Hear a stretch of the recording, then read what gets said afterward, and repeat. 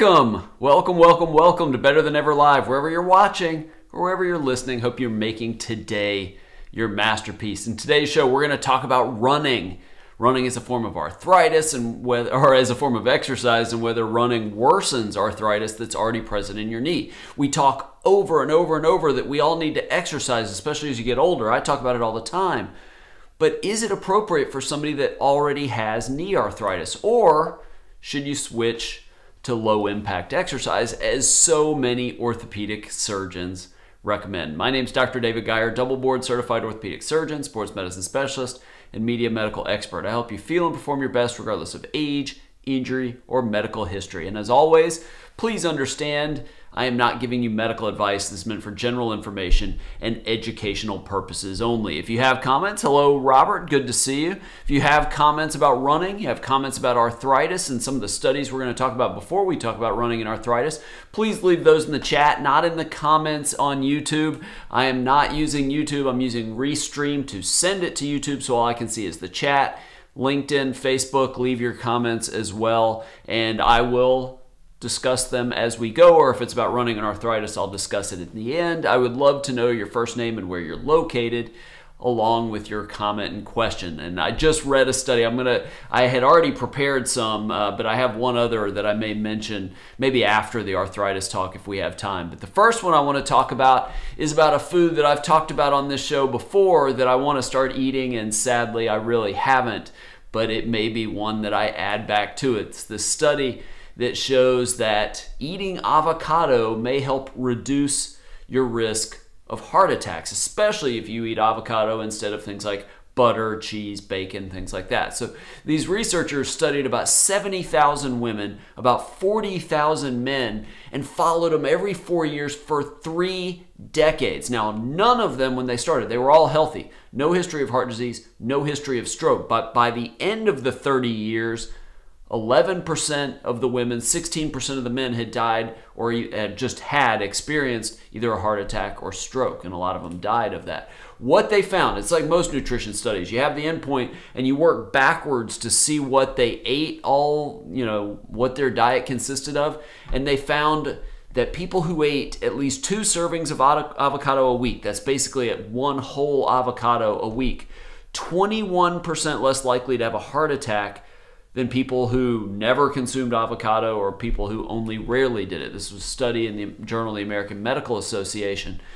Now, avocado did not appear to influence the risk of stroke. Now, what seemed to be, they speculated on this was a little harder to prove in the study, but that the avocado may have had the most benefit for people as part of a Mediterranean diet. And we've talked about this before. A diet high in fruits and vegetables, whole grains, legumes, nuts, seeds, lots of olive oil as a healthy source of fat, moderate amounts of protein, dairy, eggs, fish, poultry, trying to limit red meat, trying to limit processed meat. Actually, I have another study about processed meat. Maybe I'll talk about that one next week, about how processed meat is devastating for your physical and mental energy. Bacon, sausage, canned meat, beef jerky, the packaged meats like lunch meats, those kinds of things just are killers for your energy levels and fatigue. Anyway, Mediterranean diet, pretty much no processed meat, very low red meat. But you add avocado to that, preferably replacing margarine, butter, yogurt, cheese, processed meats. That could reduce your risk of cardiovascular events like heart attacks 16 to 22%. It's fascinating. I have said that I want to start doing more avocado. I just need to do it. A lot of my friends love avocado too. So another one I want to talk about before we get into some more exercise topics is high blood pressure. So when we're talking about 2 of the biggest risk factors for cardiovascular disease, certainly not the only ones. There's hundreds of risk factors, but high blood pressure and high cholesterol. Well, what do we talk about to balance that? Exercise.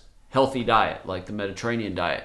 But a new study that just came out in the journal Nutrients shows that one particular ingredient taken as a supplement preferably could significantly lower your blood pressure. According to the researchers, what they found is aged garlic extract, aged black garlic extract, significantly reduced blood pressure in people with high cholesterol. And again, it's in a supplement form.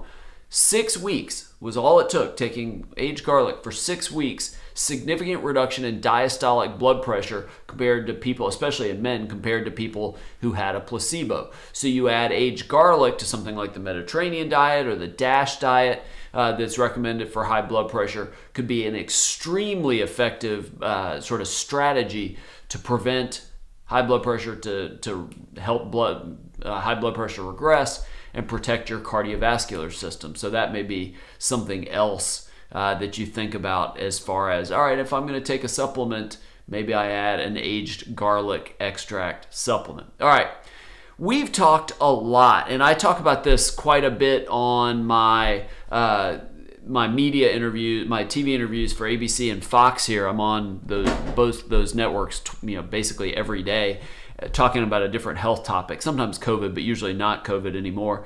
But I talk a lot about mental health, and I talk a lot about exercise, and I've talked about the benefits of exercise for mental health. And there's all kinds of studies that have shown that exercise is good for your overall well-being. The question, though, is on any given day, one session of exercise, how much does that help your depression? So what these researchers did, they took 30 adults diagnosed with depression, and half of them were put in a session where they did 30 minutes of moderate intensity cycling, or they just sat for 30 minutes, and then a week later, second session, they did the opposite.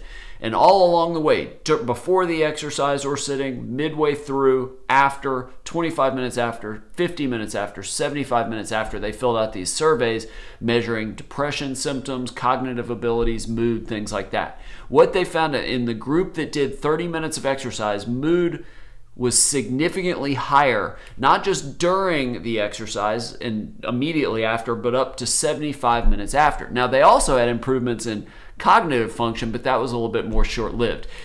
Little fun fact for if you have students as kids, or maybe you're a student yourself, if you want to learn something really well, go exercise right before you go to study. It delivers blood flow to your brain. It delivers a lot of neurotrophic factors that help memory, help learning. So unrelated to this, but is good. But the cognitive improvements they saw were fairly short-lived. But then, so they did a second part of this study where they took 10 of them, and they basically did exercise wanting to see its effects on therapy for depression. So half of them did 30 minutes of moderate intensity exercise, cycling, jogging, right before an hour-long therapy session. The other group just went about their daily lives, then did the therapy session. And what they found out, and they did that for 8 weeks, what they found out is both groups did better. The therapy definitely helped these depressed patients, but the group that exercised had much better reductions in their depression symptoms. They made quicker and stronger connections with their therapist. They said they got more out of the therapy sessions and were more likely to attend. So if that isn't pretty good evidence that exercise can significantly improve your mental health and help with depression, I don't know what is. All right, and the last exercise thing I talk about before I get into running, we've all had periods where we don't sleep well. And I will tell you, I go through that a lot. I've been up since 1 in the morning for no reason at all last night, just out of the blue. And it stinks. It really sucks. But you know what it feels like to have multiple nights in a row. Well, 7 nights of bad sleep are really bad.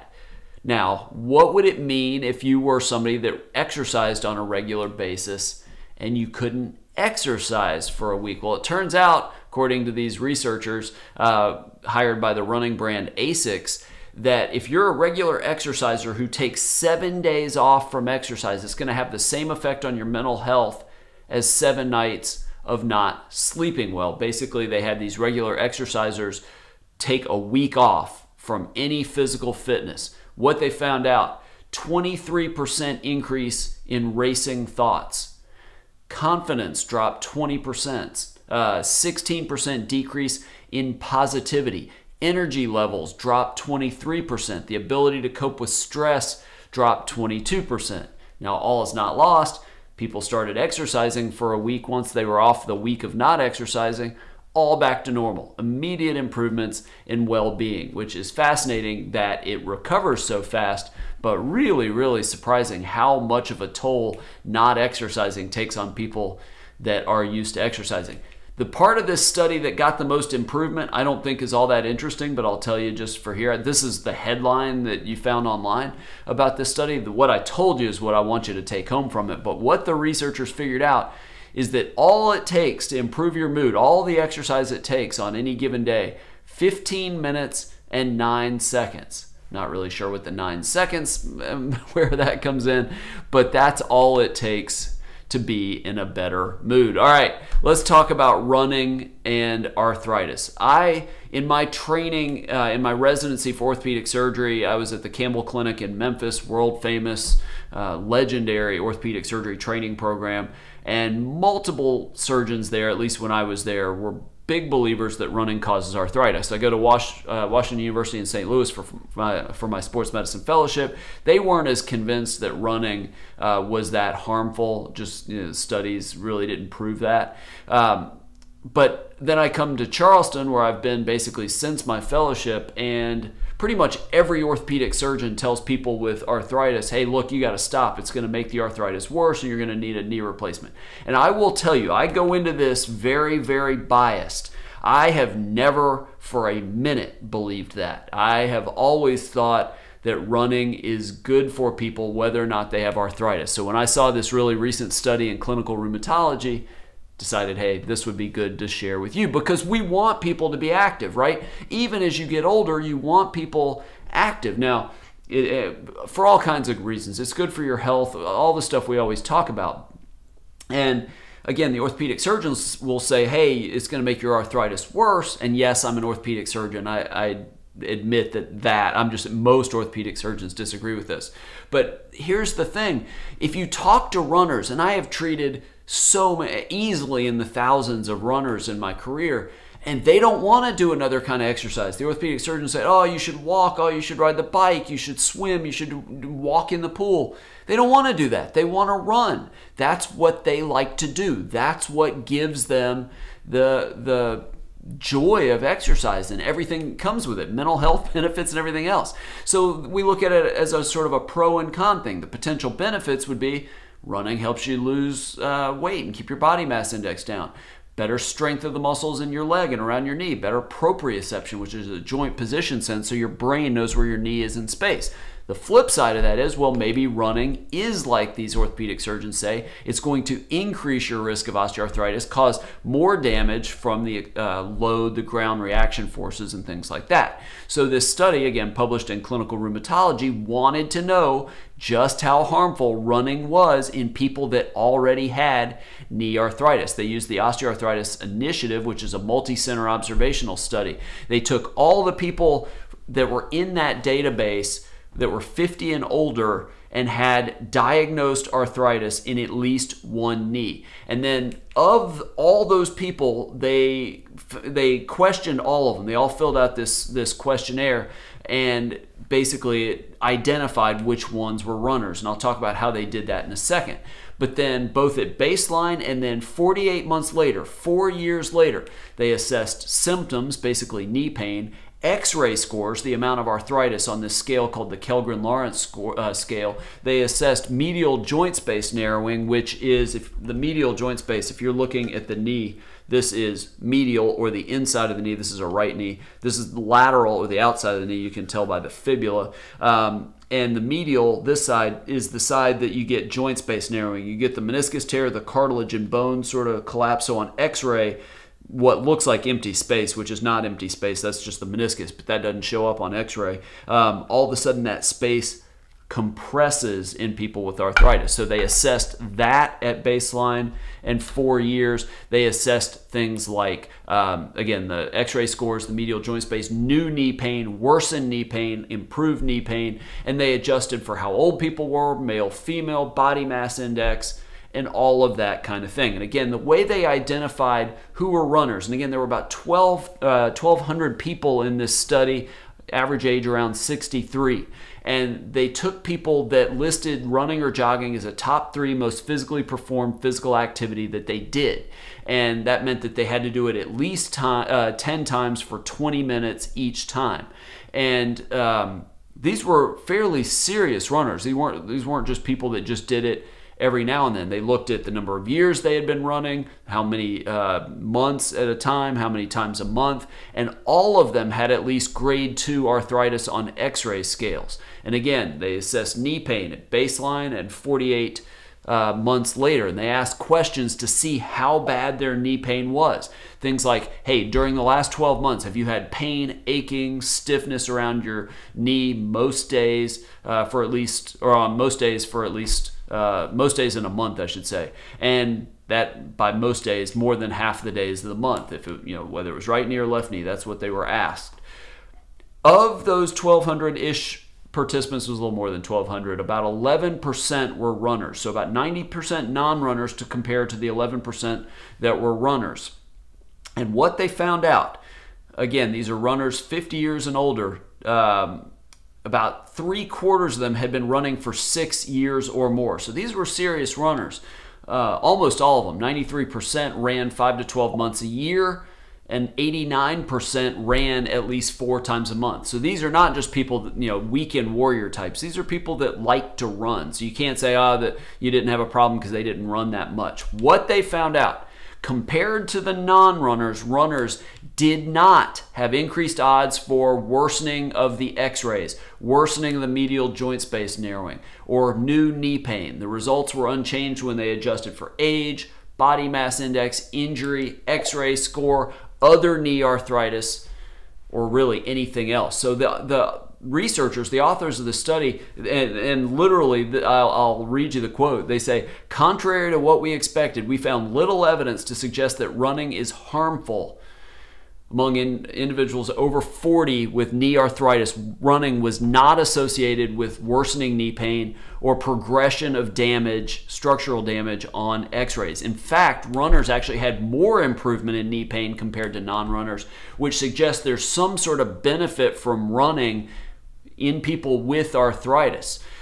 And they made sure to check that it had nothing to do with body mass index. They wanted to make sure that the runners didn't turn out to be the lighter, the healthier ones and not the overweight people. No, that was the same in both groups. So that was not the difference. Now, why would running potentially be good or certainly not bad? They had a couple ideas, and I'll give you my thoughts. They thought maybe running creates more muscle strength in the muscles around the knee to absorb some of those ground reaction forces from running. It could be that there's something about stimulating those muscles that helps in pain reduction. Or it could be a proprioception benefit. And proprioception, again, is a joint position sense where your brain knows where your knee is in space. So the brain could very, very subtly adjust where you land to try to modify how much pain you're going to get. We don't know what the benefit is, but certainly what we can say is that running does not make arthritis worse. And before you say that, oh, the runners probably had less arthritis, the ones with worse arthritis decided not to run anymore, it wasn't that. They checked for that too. The runners and the non-runners had the same degrees of osteoarthritis seen on those x-rays. So x-rays were not shown to be associated, or running was not associated with worsening of the arthritis problem. So if you ever hear an orthopedic surgeon tell you not to run and you love to run, tell them you're going to do it anyway. Now, some people get to where it's so painful they just can't do it, and I get that. And if you want to switch exercises at that point, by all means. But resist this idea that you've got to stop running. And here's my other thing.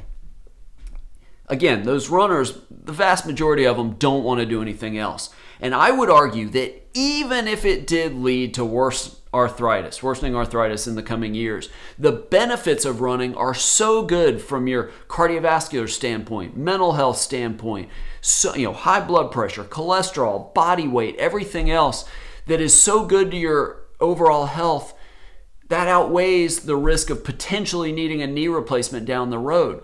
yeah, that knee replacement can be done. It doesn't do you any good if you died of a heart attack before you got to that point. So I've never been a big believer that you just have to stop running. It gets to a little bit of my frustrations with orthopedic surgery generally as a field, just going to, hey, surgery is the only option. If all you have is a hammer, everything's a nail. That's what it really feels like is happening, especially in the joint replacement world.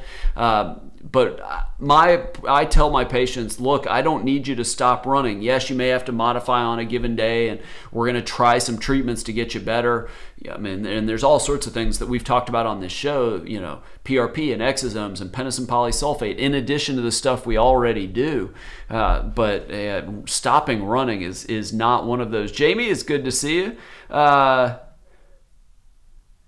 Soraya, I apologize if I'm saying that wrong. I wish I could run again. Can barely walk right now. Multiple ankle surgery. Yeah, used to run 5 to 8 miles 3 to 5 times a week. Yeah, I ran for 13 years and then I gave it up. And I'll be honest, I don't miss it. The only running I do now is once a week, sometimes twice a week. I run sprints for high intensity interval training, but I loved running when I did it. There is nothing that gives you endorphins like running. That's what I miss about it. But yeah, I'd be pretty frustrated if I couldn't do that. Last I'm going to talk about before I close up is I literally just read a study, and I'm probably not going to talk about it on this show, and I don't think it's new either. And if anybody knows any more about this, again, I can't say I'm learning about this world, but I don't know that much about it. So we all know nitric oxide is a vasodilator, or hopefully know that. It's found in beets, it's found in spinach, it's found in kale, and that vasodilation helps us perform in sports and exercise. That's why so many Olympic athletes drink beetroot juice. It's basically a performance enhancer, opening up the blood vessels, increasing blood flow to your muscles, smooth muscle relaxation in the blood vessels, and just overall performance increase. Well, there's ways you can get nitric oxide. One, you can your body can make it from arginine, which is an amino acid, turns it into nitric oxide. Works real well in young people, not as well in older people. Or you can get it from dietary nitrates and nitrites, like the beets, like the spinach and kale. But here's the thing. For nitrates and nitrites to be converted into nitric oxide, the bacteria in your mouth do some sort of enzymatic reaction to help make that conversion. Same with stomach acid. Both are required. If you take a lot of antacids, proton pump inhibitors especially, but that's not where it interferes with that process. But the one I found interesting is if you use an antiseptic mouthwash, it gets rid of those bacteria, then you're not making nitric oxide that way. So something to think about, all the different antiseptic mouthwashes. Maybe not so good if you're a high-level athlete, especially as you get older. Again, I don't know that much about that, but I thought that was really interesting. All right, yeah, definitely frustrated. Mental health therapy. Once I got in the groove, I felt better in every way. And Dawn, better to give up running? It depends, to be fair, I can't really address the tibial plateau part. If you want to come tomorrow at noon, ask Dr. Geier live, I answer orthopedic questions, but specifically about the running part, once fractures heal, I'm okay with running. Where I suspect post-traumatic arthritis might be a different animal than just general arthritis, meaning you have tibial plateau fracture is the top of this bone here, and a type 4 would be on the medial side. Where if it goes up into the joint, then you can actually have like not a smooth surface anymore, and then it gets pretty quick arthritis. That might be a different animal, but again, I am not if people like running and can do it, I am not as concerned. Maybe the arthritis might progress a little bit faster. I don't really know. And Anthony, like I was telling Dawn, I don't do orthopedic questions on the Better Than Ever live shows at 5 p.m., but join us tomorrow on Friday, 12 p.m. Eastern Time. I am happy to answer that question. That is all I have got for you. If you know people that like these stories, these research articles, health, wellness, definitely tell them about this show. Make sure to subscribe, click the bell to be notified when I'm on live, when I release new videos. Also, if you want to see me formally as a patient, if you have an orthopedic injury and you don't want to just hear that your only options are surgery or cortisone shots, and you want to hear all kinds of options, I am happy to see you. Double board certified orthopedic surgeon and sports medicine specialist. Hopefully by this fall, triple board certified also in anti-aging and regenerative medicine. But I am happy to see you here in Charleston, South Carolina. If you go to, I don't have a screen shot of it, but if you go to my website, which is listed in the description below, drdavidgeier.com, drdavidgeier, go to the contact page in the upper right hand corner. There's a form that you fill out. It gets to me and my assistant, and we can tell you, potentially how we could set up an appointment here in Charleston, or other ways we could potentially work together. Oh, it's so good to meet you. I really appreciate that.